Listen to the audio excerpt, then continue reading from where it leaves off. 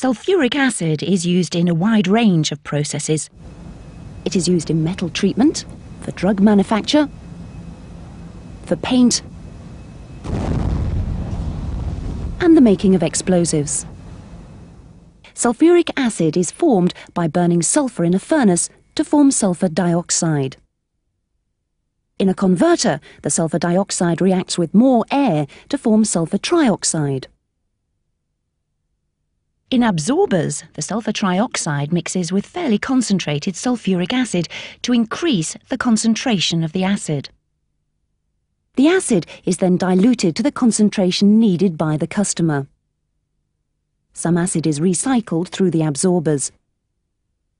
Some is stored for sale. At this small plant that makes 600 tons of acid per day, the sulfur is burnt in a furnace. Sulfur dioxide passes to the converter. Sulfur trioxide is fed to the absorption towers to produce acid of the required concentration. This is then stored for delivery by tanker.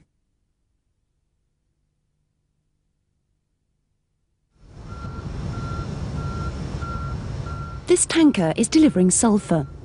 It's obtained from local refineries where it's been recovered from oil and gas.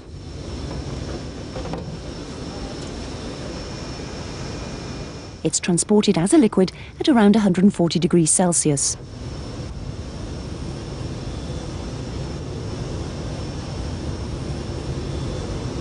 The liquid sulfur is sampled before being stored for acid production.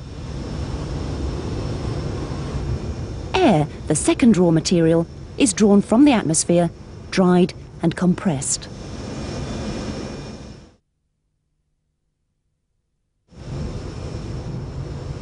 The sulfur is sprayed into a furnace where it burns in the dry air.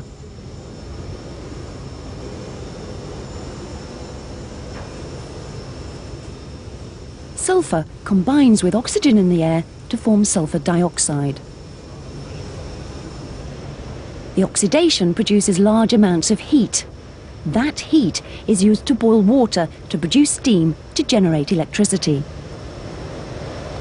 The gas mixture, which leaves the furnace, contains sulfur dioxide and enough oxygen for the next stage.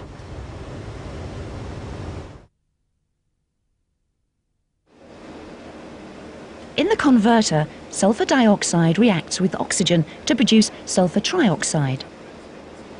The reaction requires a catalyst, mainly of vanadium 5 oxide.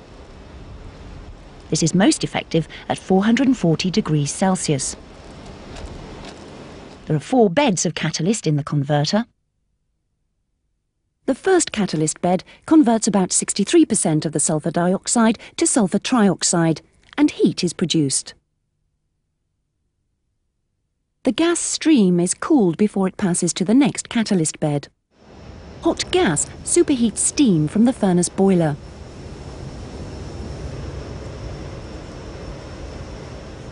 The gas stream passes through 2 further catalyst beds and the percentage conversion increases.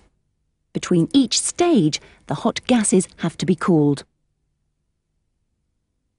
By the third bed, about 95% of the original sulfur dioxide has been converted to sulfur trioxide.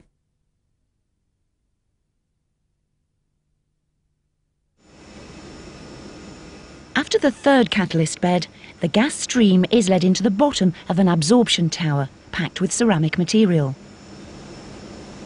The rising gas meets a stream of hot sulfuric acid that runs down the absorber.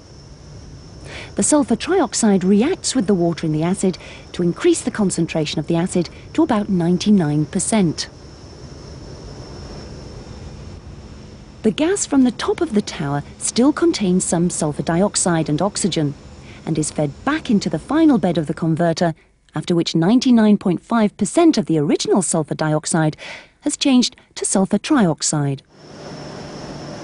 The 99% concentrated acid is diluted with water to about 98%, for example, and this increases the volume of the acid. This extra 1% or so is the volume of the acid that has been made.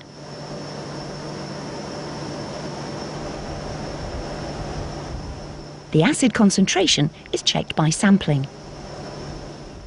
Besides sulfuric acid, the plant generates a large amount of heat, which is used to produce high-temperature steam and make electricity. Electricity is sold to the national grid. The production process is controlled and monitored from a control room. Acid is transported to customers by rail and by road.